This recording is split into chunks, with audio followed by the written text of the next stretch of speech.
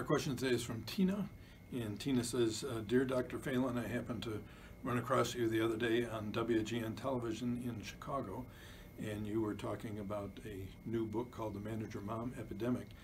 My question has to do with, you mentioned something called the Mommy ID, or maternal identity. Can you please clarify what that is?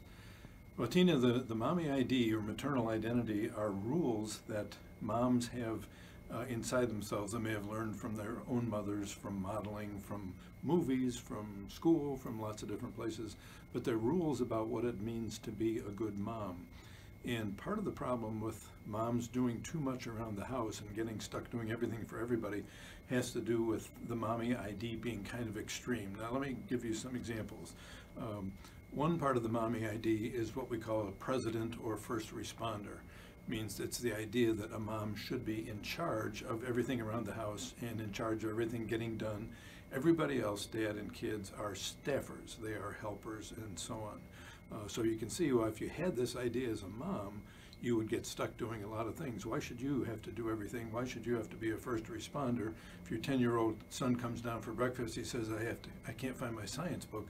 Why do you have to be the one that goes in, looks for it? But it's that kind of thing. It's the assumption that mom has to do everything. Another part of the Mommy idea is what I call the stoic. The stoic is, many moms feel the most important thing is to get everything done. Get the homework done, get the cooking done, get the cleaning done, and get this done and that done. It makes no difference if mom is happy or not. The important thing is to get the work done. I got to take issue with that. I really feel strongly that kids and dads, other family members, really need to see mom being happy and enjoying herself, not being everybody's servant and feeling downtrodden and anxious, depressed, and guilty. Another part of the Mommy idea has to do with free time. It's the idea that if mom has free time, she should be spending it with other family members, preferably with whole family fun and that kind of thing.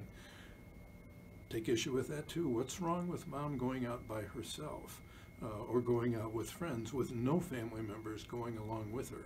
Now, some of you may already be doing that, but others of you may think, no, if I have free time, I should be with family, and so on.